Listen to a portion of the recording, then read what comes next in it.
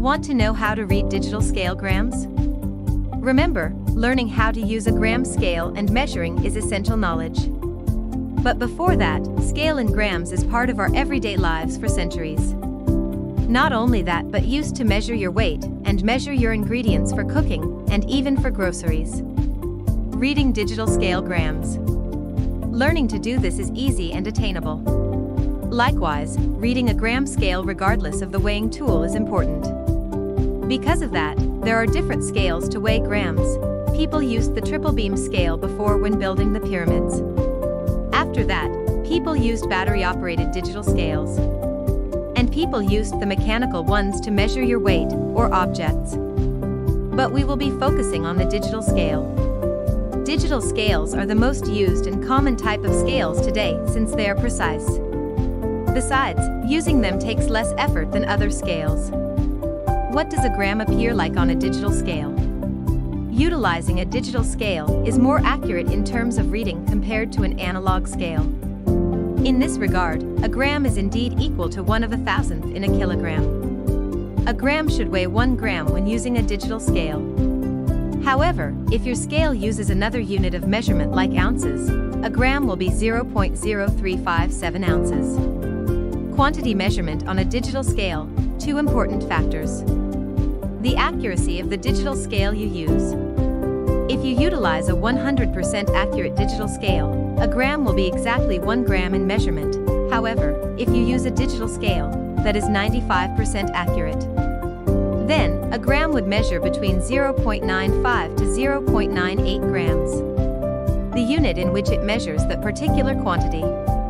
A digital scale that measures in ounces will measure a gram as 0.3537 ounces. So with that, accuracy and unit decide how much a gram measures on a digital scale. How to read digital scale grams. Step 1. In weighing a certain item, make sure that you place your digital scale on a leveled surface. Doing this ensures that it comes up with an accurate measurement. For that reason, some scales do not function unless you place them on a flat surface. Step 2.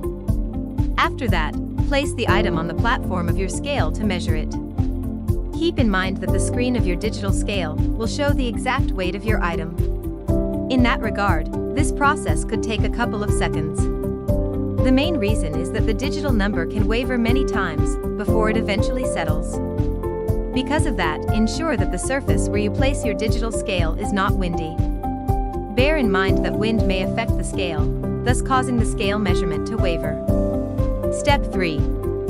Finally, once the measurement displayed in your digital scale settles, read your measurement. With that, the digital scale weighs 1/10 of a gram in whole grams. Also, if your reading comes out as 3.05, it means that it is 3.5/10 in grams. How to read kitchen scales in grams. Using digital kitchen scales for your recipes is very useful and stress-free. Besides, using a digital kitchen scale enables you to add your ingredients to the mixing bowl quickly and accurately. How to use your digital kitchen scale. Step 1.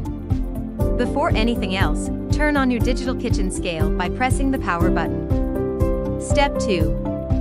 Then, set your kitchen scale to the unit of measurement that your recipe requires. With that, you can perform this by pressing the mode button or unit button. After that, press the button until the display shows the unit measurement that you like. Step 3. Afterward, place your container or mixing bowl on top of your digital kitchen scale.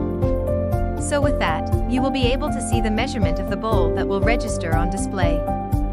Then, press the 0 or tear button to remove the weight of your mixing bowl or container. As a result, the display will be back to 0. Step 4. After that, add the ingredient that you want to measure into the mixing bowl. If you follow a recipe, you can add the first ingredient. If the correct amount of weight displays, stop. However, if you added too much, do not panic and scoop out a little until it becomes the correct amount. Step 5. Then, press the tear button again to make it 0. Or to zero out the weight of the ingredient that you added. Step 6. After that, add the next ingredient to your recipe. Because of this, repeat the tearing process if needed when adding the next ingredient in the recipe you follow. Step 7. Lastly, measure the next ingredient, and continue doing this for the rest of your recipe. Remember, you can switch the scale back and forth between ounces and grams if needed. If you liked this video, don't forget to like and subscribe.